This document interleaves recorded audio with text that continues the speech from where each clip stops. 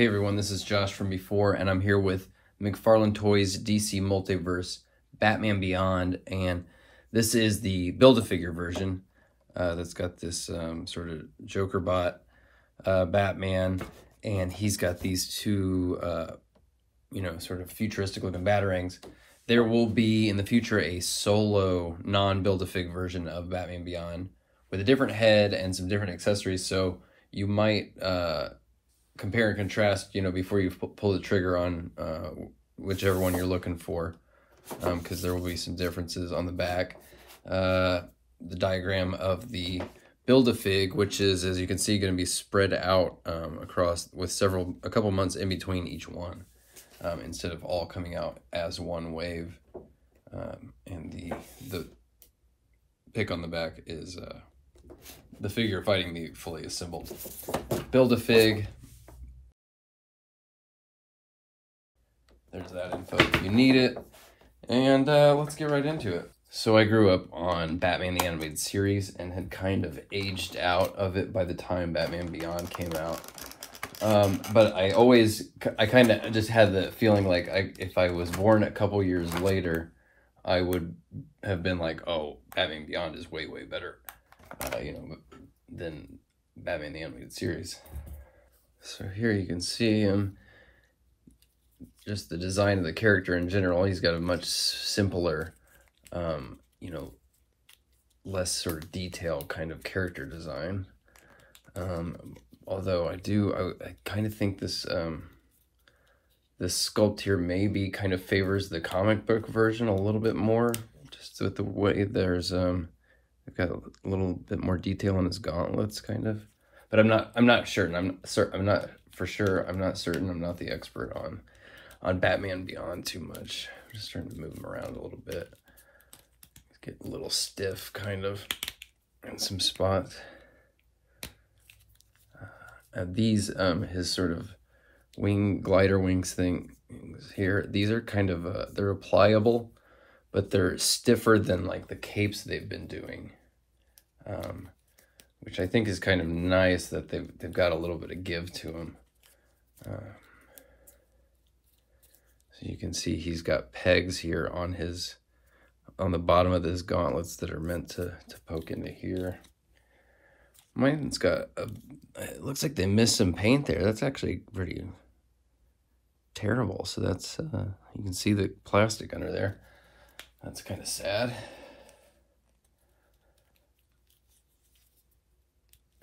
Another thing is you can see the chest here has a tiny bit, and maybe it's just the paint, but it reminds me a little bit of the way that Murder Machine almost had like a fine grit to him, and it wasn't polished perfectly smooth. That is what this feels like here, but almost exclusively on the chest here. Really good looking character. He's got these skinnier arms that have a bit more range of motion in the shoulders, which actually look really cool when you start moving around. This guy's actually really fun. Maybe more fun to play with than I even anticipated, and I haven't even started kind of going in on him. Yeah, just like every way you move him, he looks really cool.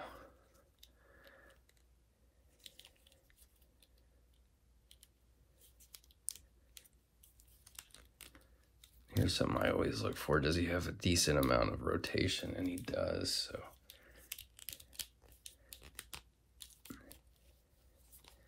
See, when they have when they have the rotation in there, to me, I think it works better than a thigh cut. Not works better, but it looks better than just having an ugly thigh cut. Because anytime you rotate the thigh on a thigh cut, it just breaks up the musculature or the sculpt, so it's never actually that great of a solution. He's got these big honking feet, and unfortunately, very big ball joints, which, the sculpt just doesn't hide those. Maybe if they had smaller ones. Pointed toes. He's got a nice little bit of futuristic texture on the bottom of his feet. And the other version of this is going to come with the little rocket jets out the bottom. So that paint miss is really annoying. Jeez.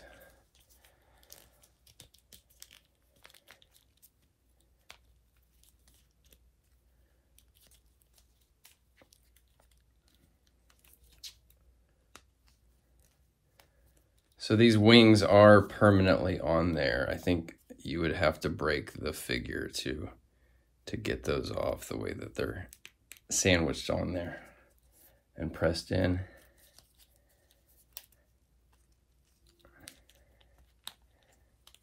So you attach his wings to this, and theoretically they move with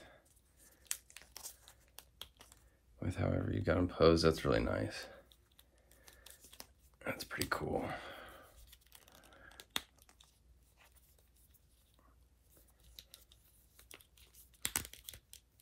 Yeah, I mean, this guy just looks really striking and cool any way you hold him, any way you look at him.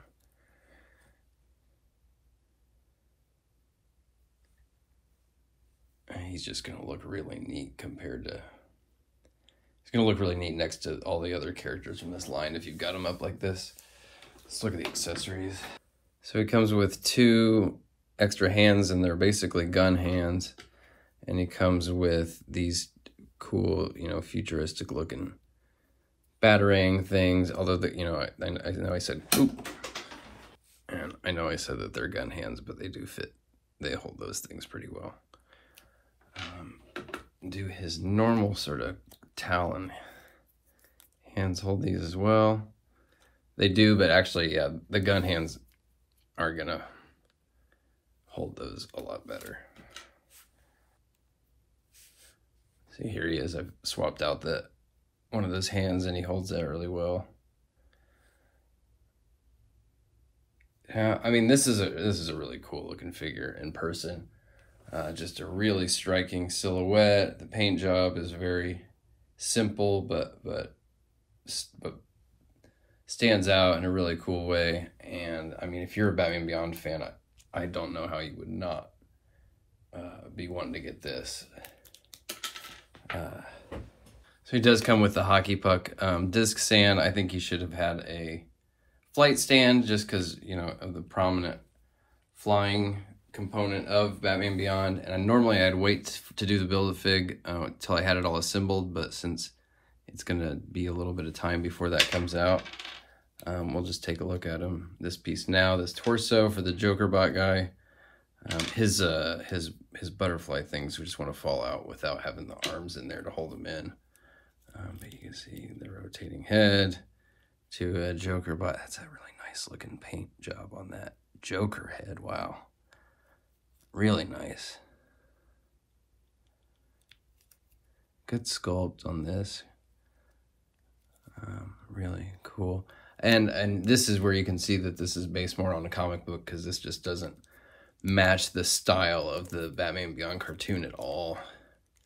I don't think, with the way that detail is done in there. And, you know, she's got some robot looking. I'll do a dedicated Joker bot, or whatever, Future's End, whatever this character is, once I have it all assembled.